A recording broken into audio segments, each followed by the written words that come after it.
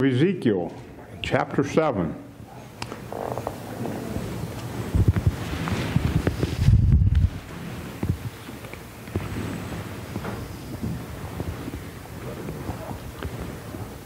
Last week we looked at the second point of this 7th chapter. The first one being the end has come, and then last week the second point being an evil has come, and as we seen and looked at it, it was evil that God was bringing upon them for the evil, the wickedness that they had committed. So it brings us to the third point in the 7th chapter tonight, and that is time for destruction. Time for destruction. Let's read verses 7 through 10 tonight. The morning is come unto thee, O thou that dwellest in the land. The time is come, the day of trouble is near, and not the sounding again of the mountains. Not the echo of the mountains, not that which is hollow and vain, nothing there. The word of the Lord is not hollow, it's not vain. Now will I shortly pour out my fury upon thee, and accomplish mine anger upon thee, and I will judge thee according to thy ways, and will recompense thee for all thine abominations. And mine eye shall not spare, neither will I have pity. I will recompense thee according to thy ways and thy abominations that are in the midst of thee, and ye shall know that I am the Lord that smiteth.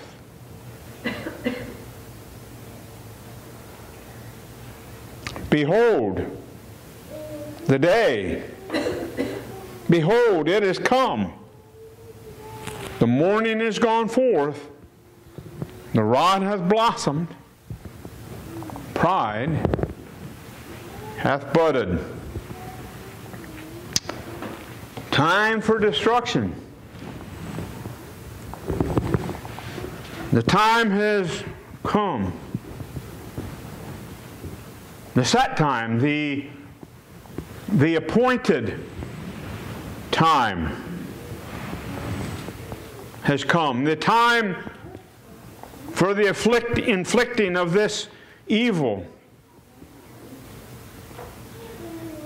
To all of God's purposes, there's a time. You see, He purposed them, but along with the purposing, He purposed the time.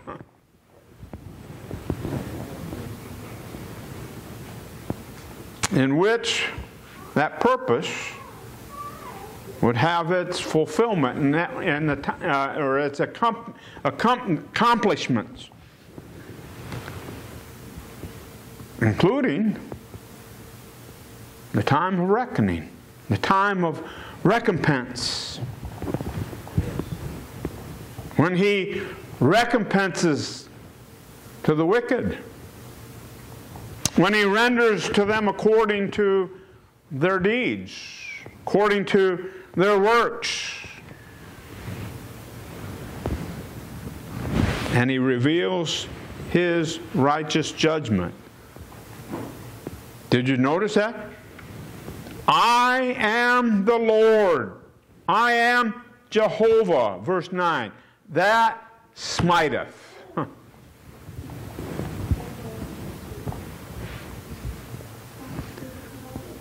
God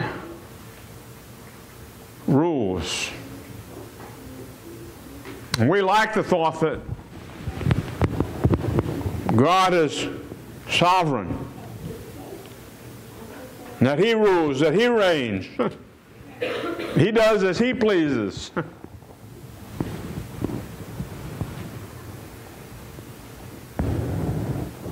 But we live our lives as though we're not so sure about that.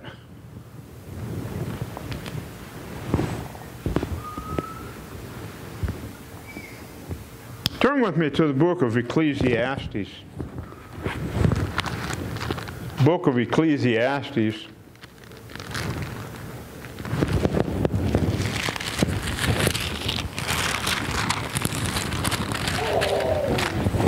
Chapter 3.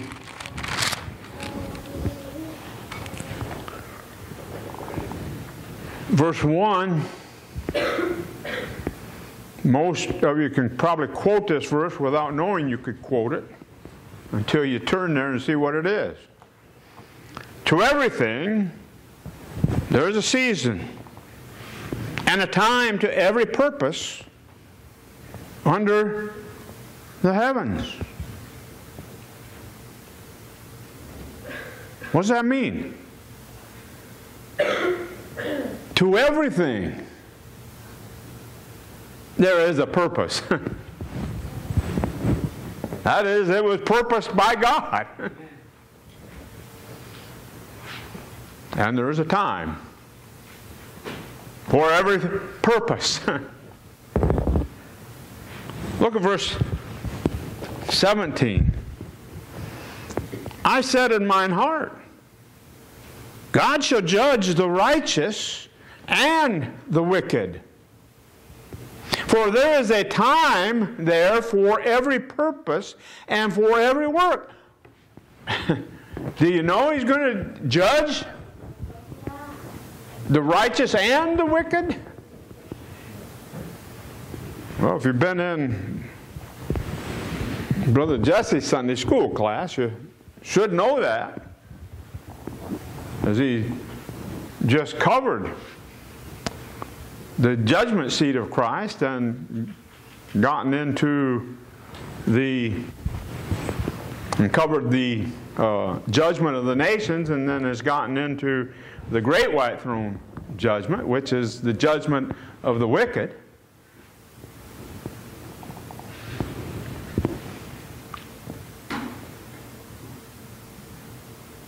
To everything there's a purpose and a time. And that is in the hands of God. And He is going to judge the righteous and judge the wicked. Look with me at the book of Acts. In the 17th chapter.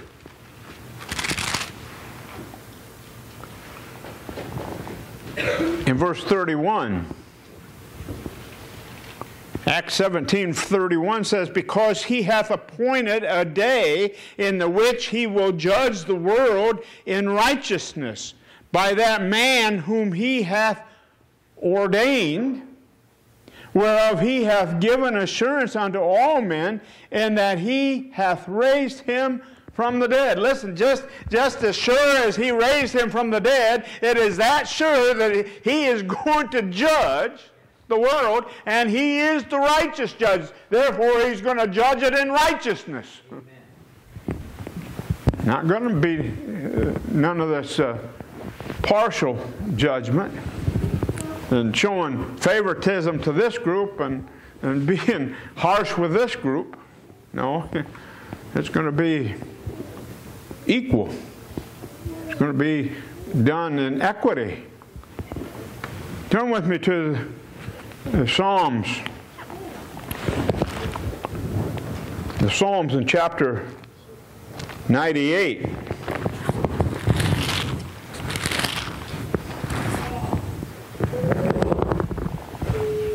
I'm looking at verse 9 of this psalm. Before the Lord That is, the word before there goes to in the face of the Lord. In the face of the Lord, for he cometh to judge the earth. In other words, it's proclaiming his appearance. The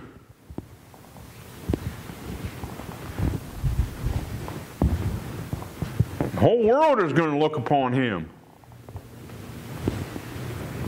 For he cometh to judge the earth. With righteousness shall he judge this world, and the people with equity. His judgment is going to be a righteous judgment. It's going to be done in equity. No partiality shown.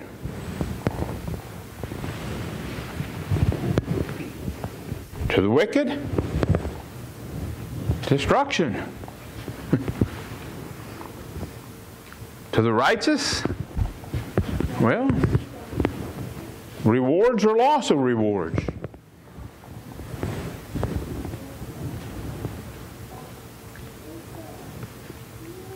How many of you think that the judgment seat of Christ will be judged for sins? I'm glad I didn't see no hands. Yeah, our sins were judged at Calvary in the person of the Lord Jesus Christ.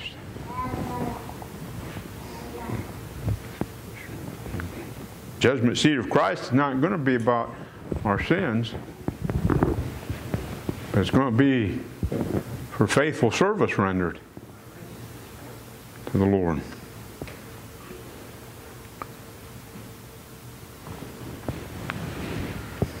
So this judgment of his is going to reveal his righteous judgment as he comes and judges. And do you know that even that is predetermined? Amen. That's predetermined. Turn with me to the 33rd Psalm.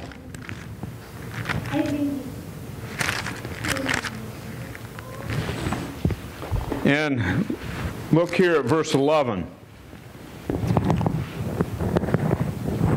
The counsel or the purpose of the Lord standeth forever, the thoughts, devices of his heart to all generations.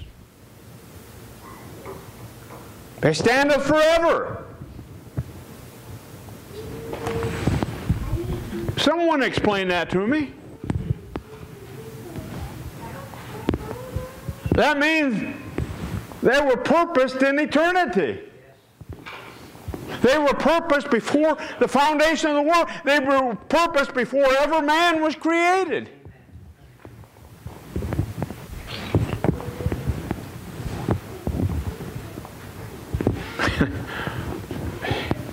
They're eternal. Turn with me to the book of Isaiah.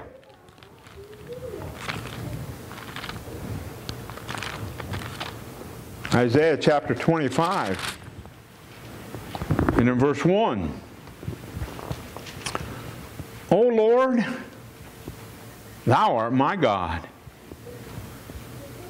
Amen. I will exalt thee.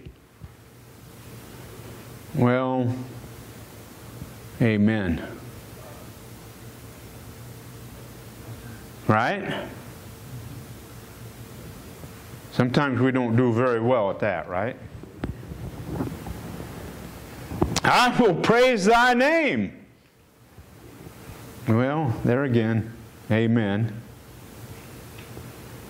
Sometimes we don't do very well at that. For thou hast done wonderful things. Oh, you see, when we get to thinking about the wonderful things that he's done, then we really claim him as our God. And then we exalt him, and then we praise him. Well, what's that tell you? It tells me I need to think more of the wonderful things that He's done. I need to sit and contemplate them more.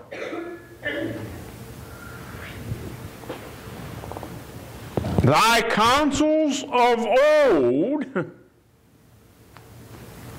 are faithfulness and truth. Thy counsels of old. How old are they? Forever. Well, we just read they were forever, didn't we? So they are of old. They're ancient. We'd say. And it says here that they are faithfulness and truth. Just the very fact that all His counsel, all His purposes of old, of ancient, of eternal, before the foundations of the earth, and ever since He created heaven and earth, they've been coming to pass. It speaks of His faithfulness. And it speaks that they are true.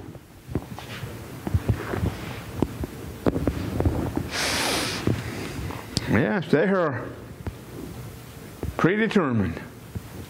Determined in council halls of eternity. Before the foundation of the world. Isaiah, the 46th chapter. Like these two verses. Well, I like them all. They're good. Isaiah 46 and in verses 10 and 11. Declaring the end from the beginning and from ancient times the things that are not yet done, but they're purposed, but they're not yet done, saying, my counsel shall stand, my purpose shall stand, and I will do all my pleasure. Calling a ravenous bird from the east, the man that executeth my counsel from a far country, yea, I have spoken it, I will also bring it to pass. I have purposed it, I will also do it. Everything that He has purposed, He will do it, and if He didn't purpose it, it won't be done.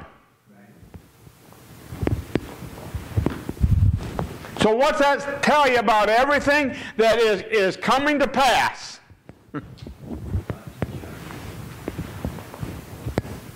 He purposed it. Now, just let that sink in. That is hard for even us Sovereign Grace Baptists to grab hold of.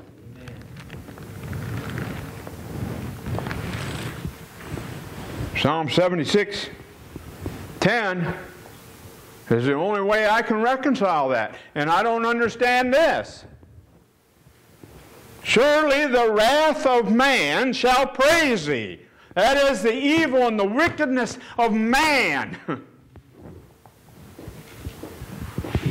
Shall praise him, shall accomplish his purposes, and the remainder of wrath shalt thou restrain.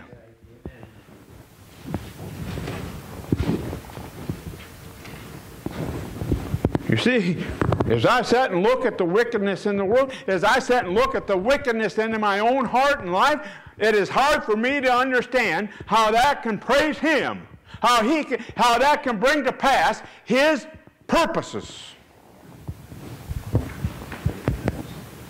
But it does. And I have to rest in that. And I have to rest assured with this fact that He's working all that out for my good. Wow.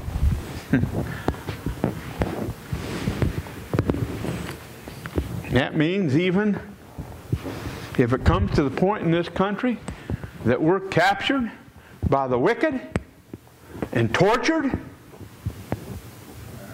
it's for our good.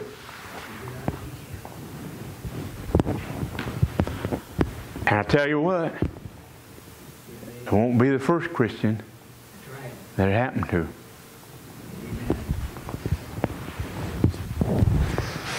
That scared you all out of being Christians now, didn't they?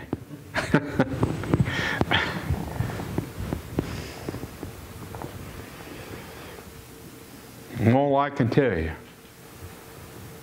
is every one of the apostles, every one that's been martyred,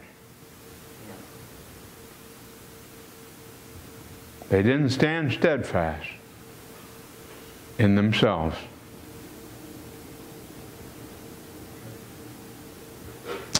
When the time came, God's grace was there, giving them peace.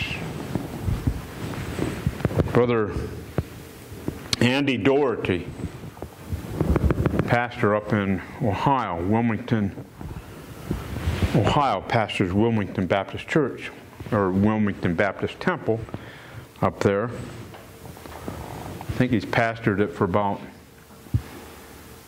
17, 18 years, something like that.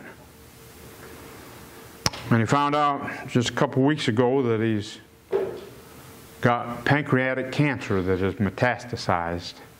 It's inoperable. And they give him about 3 months to live. And he wrote an article, posted it, said God's given him peace with it. He knows the Lord. He has peace. And he just wants those that don't know the Lord Jesus Christ to come to know Him so that they could have the same peace that he has. He said, pray for my wife, pray for my family. But see, he's got peace with it. That's the grace of God. That's the grace of God. You see. And as we sit here in our pew and nothing's wrong with us, it scares us to death in the flesh. But we don't have God's grace to go through that right now because He hasn't called on us to go through it. But when if He calls on us to go through it, His grace will be there, allowing us to draw upon it.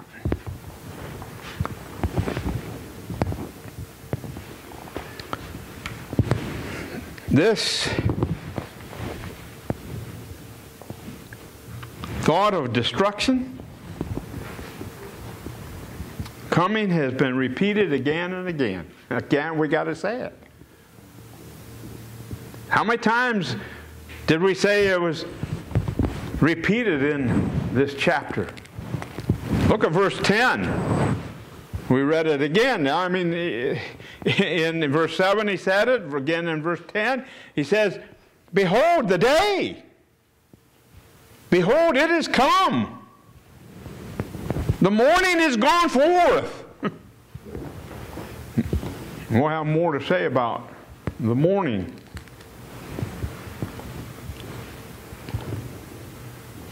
The rod hath blossomed. Pride hath budded. That day has been a long time coming. Long time. But at last, He says it's here.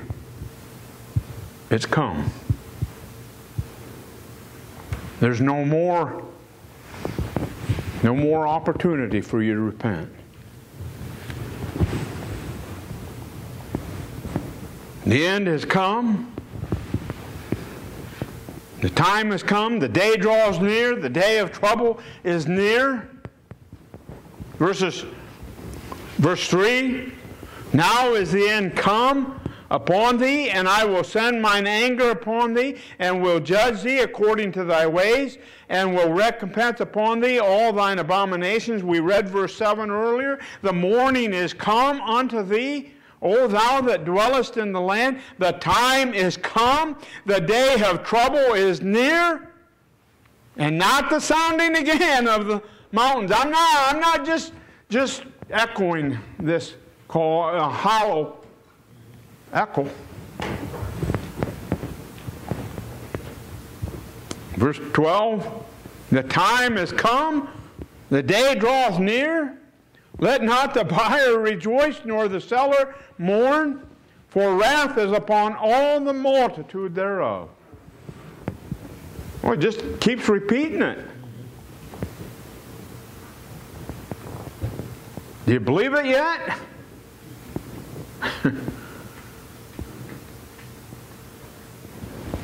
That's what I would think if it was being repeated to me over and over again. And it is. As we're studying this, it is being repeated over and over again.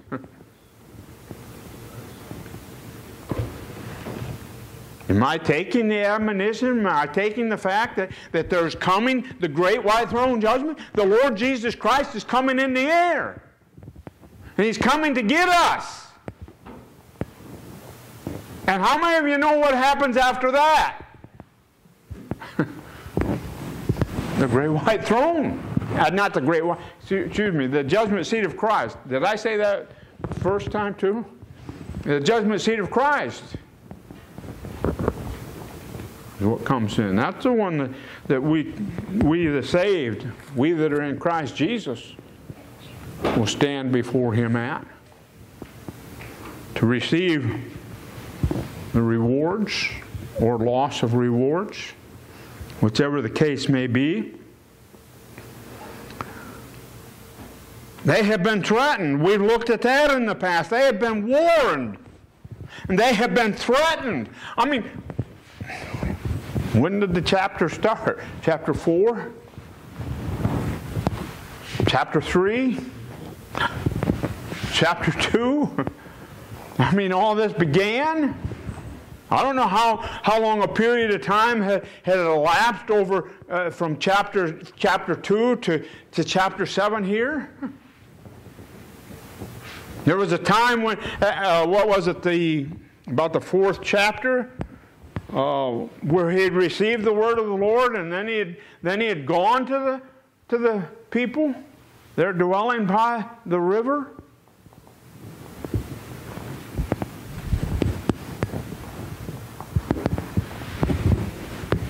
Then it starts out.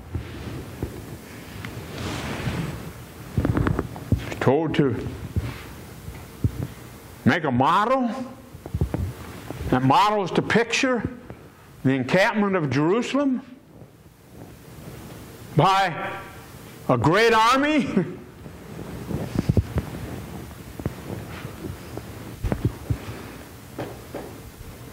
Went through chapter 5, chapter 6, and now it comes to chapter 7. He says, that's it. The end has come. And evil has come. Destruction. It's time for destruction.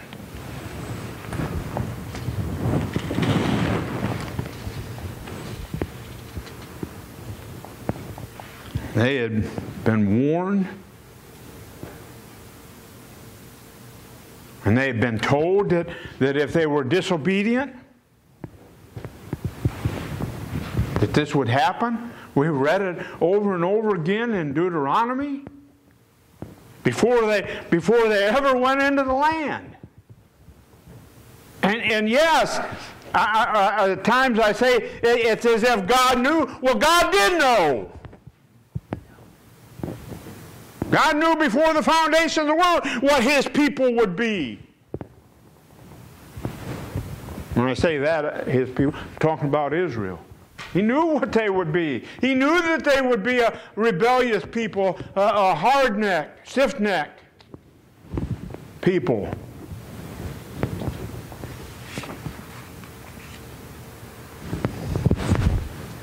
And He knows about that about us at times.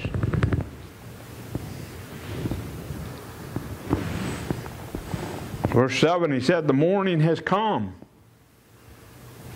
In verse 10, the morning has gone forth. The day of trouble has come.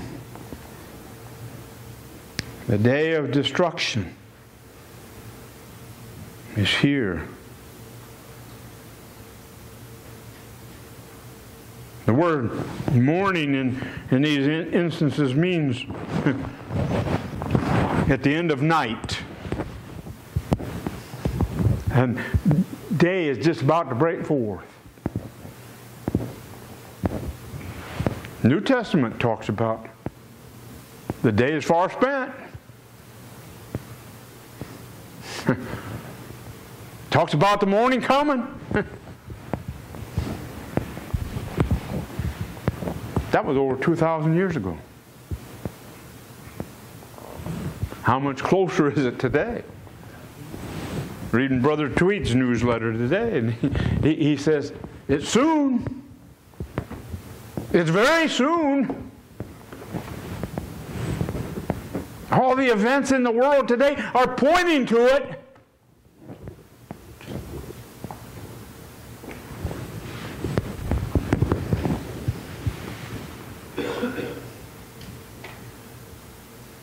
Turn with me to the book of Jeremiah. It was in the morning. It was early. The judgment was to begin.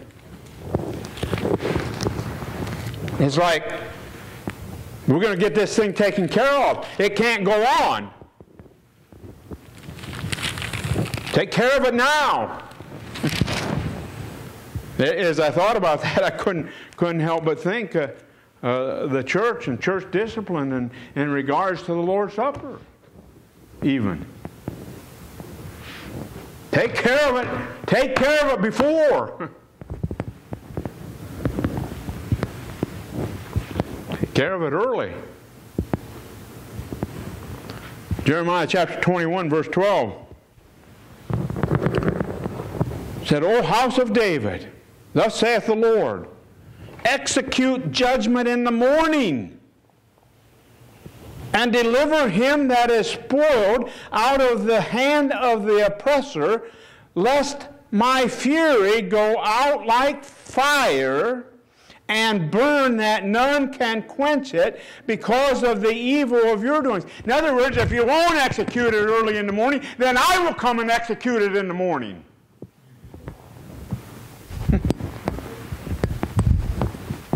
And it will be severe,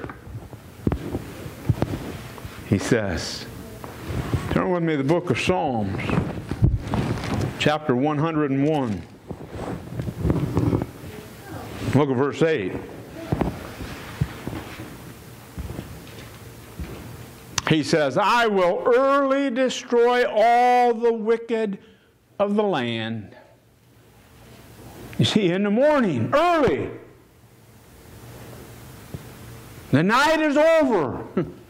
It's the end of the night. It's going to be dawning the day.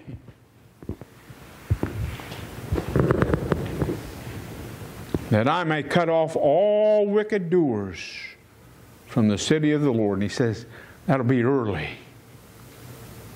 Early in the morning. Turn with me back to the book of Hosea, chapter 10. Hosea chapter 10. Look at verse 15. So shall Bethel do unto you because of your great wickedness. In a morning shall the king of Israel utterly be cut off. He says, Israel's judgment shall be in the morning.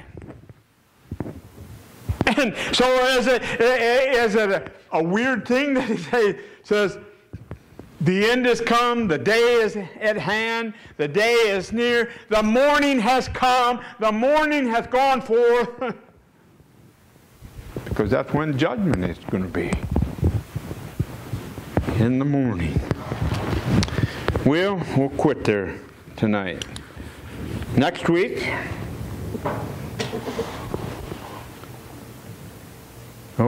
put it in the wrong spot. Next week we want number 4. Point number 4. We'll be taking a look more at God's wrath. He says that God's judgment, the end, the destruction that is coming, it's God's wrath. It's His anger. upon them. Shall we stand?